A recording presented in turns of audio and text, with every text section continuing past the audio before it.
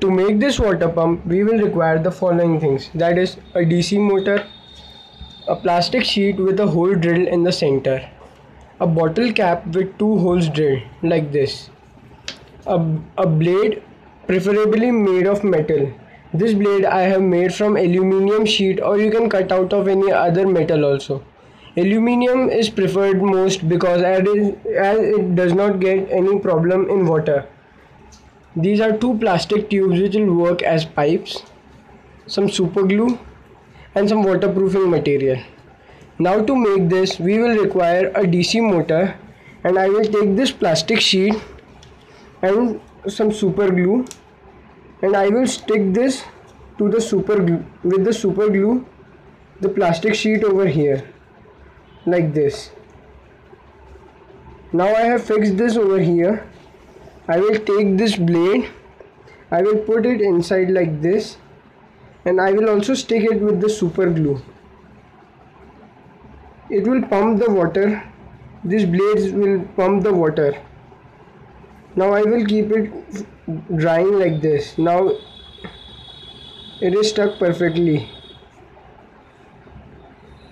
Now the next step is to cover it with this bottle cap.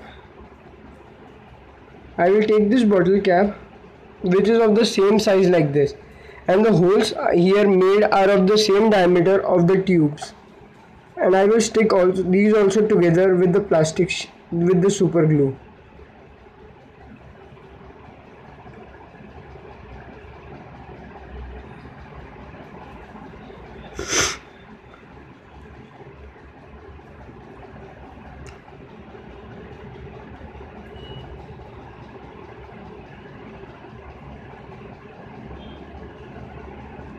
Now this is the base portion, it's ready.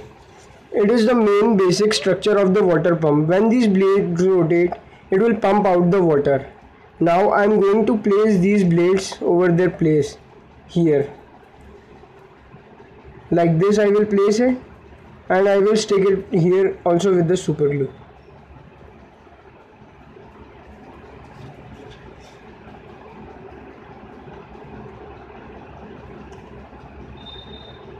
Keep in memory that these pipes should not touch the blade, as it will disturb its motion of the blades. Now our water pump is ready. Now I will just waterproof it using this waterproofing material. I will take it and apply it over the side portions so that the water does not leak.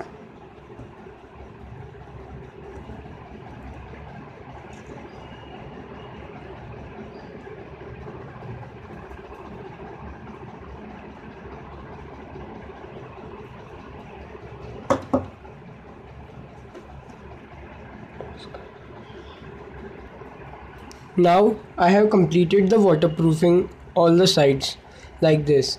Now I will keep it aside for dry. Till let's see how that works. I have made a same motor of another kind.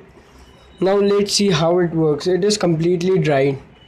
Now I will take some water for the test. One filled with water and another is empty. Now let's transfer the water from this bowl to this bowl using this water pump. Now I will switch it on. It started working.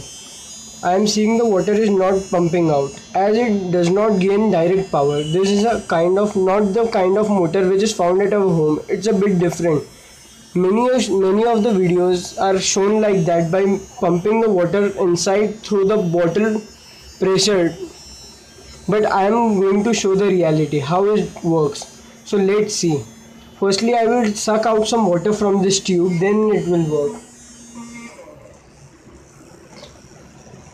You can see here the water is pumping out very nicely like this. It's with a lot of pressure the water is pumped, and the transfer is very fast.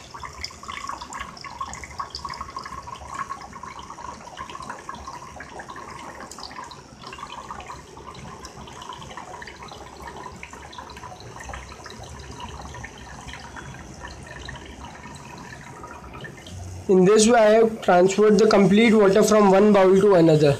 So that's how a water pump works, and please like and please share this video if you like it. Thanks.